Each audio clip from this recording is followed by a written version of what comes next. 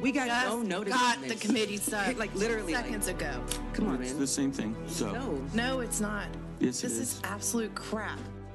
Heated moments at the Capitol over a controversial election regulation bill. Representative Briscoe Cain pushed Senate Bill 7 out of committee without a public hearing. Cain used an unusual move Thursday morning, submitting a committee substitute for SB 7 that made the language identical to House Bill 6. That bill already passed out of committee, but also inspired 22 hours of testimony. It would add restrictions on how counties can distribute vote-by-mail applications, relax restrictions on partisan poll watchers, and tighten rules on people assisting voters.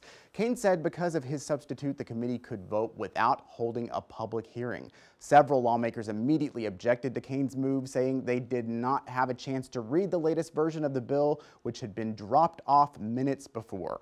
For all the talk we've heard of election integrity and upholding the public's trust, why would we go about it in this way that would cause our constituents to question our integrity and the integrity of the legislative process?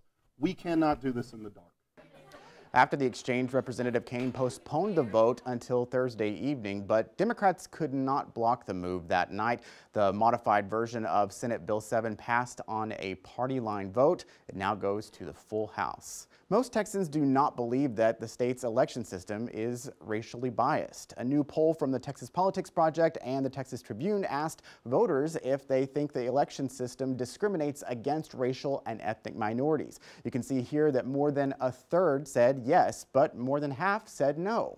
The poll also gives insight into how Texans view some of the specific proposals being considered by state lawmakers. Voters are almost equally divided on whether the state should ban drive-through locations for voting. 44% support the idea, 47% oppose the ban. More than half of Texans polled say they want to prohibit counties from sending vote-by-mail applications to voters who have not requested them. Just over a third of voters oppose it. And close to half of Texans polled said they're against a ban on counties offering more than 12 hours a day of early voting. Just over a third of voters say they'd support that restriction.